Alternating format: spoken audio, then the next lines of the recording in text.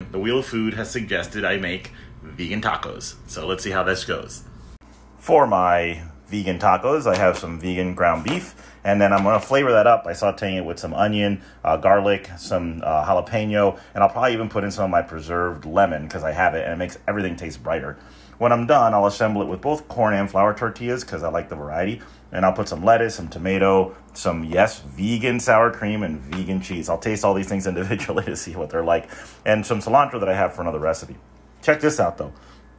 I don't like throwing away any food, and yet when I get like a head of lettuce, I just can't eat that much lettuce or a whole bag of it. But this little thing, I got this from the salad bar at Sprouts, and it's enough for my tacos and even my sandwiches, and it was 16 cents. So that's the way to go. And my prep work is complete. Tomato, cilantro, lemon, garlic, chili, jalapeno pepper, and onion, all ready to start making that taste better, hopefully.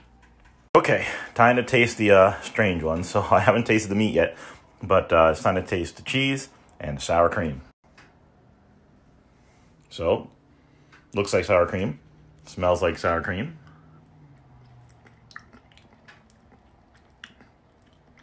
Doesn't taste like sour cream. It doesn't have the sourness. It's a little sweeter than a normal sour cream is, and the texture is a little different. It's a little more like a cream cheese. We'll see how it goes on a taco. Next up, the fake cheddar. Yeah, that's actually much more legit. I'm much more impressed with the cheese than I am with the sour cream. The cheese tastes like a processed cheese, like an American slices, which I happen to like, but it also has a kind of a yeasty back note of flavor to it, and that's got to be the fake, the fact that it's not really cheese. So not bad, but not great. I'm starting things off by sauteing the onion in a little olive oil and vegan butter. I use vegan butter all the time because it's just delicious. Margarine, as Lisa will point out, but the onions are going to be amazing, so I know that. The jalapeno, the garlic, and the lemon are in here now as well, and I have to tell you, the flavor punch from that preserved lemon is just so cool. Until you've tried it, I don't think you can understand through words just how much fun that flavor is. Now, time to add the fake meat. Well, there it is. Definitely doesn't look like meat. It's reminiscent of, but not really looks like it. Let's see how this goes. Boy, this sure made a lot. So I'll use only a little bit of this for the tacos. The rest I'm going to freeze and then use later. I can use it in manicotti. I could use it in enchiladas. I could use it in a spaghetti and meat sauce. All kinds of stuff. So we'll figure out what I do with it next. All right, now for the big moment. What does the beef taste like? Okay. Wow, this is a success. Is it ground beef? No, but boy, is it delicious. I definitely could do this.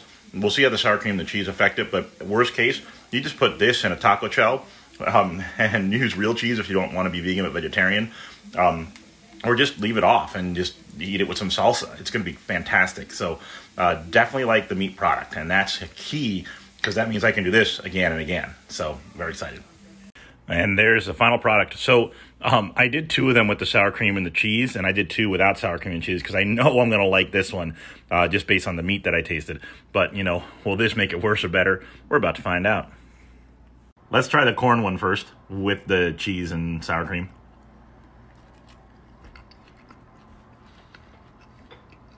All right, once it's all together like this, the sour cream seems just like a sour cream.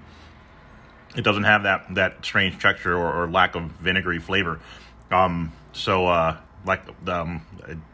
it worked out. So, not bad with the whole thing together. Try the vegan meat and put on the cheese and the sour cream. You'll probably find it's not so bad.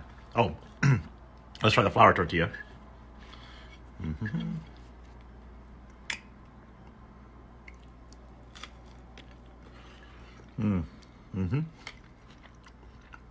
Even better. I love flour tortillas, what can I say?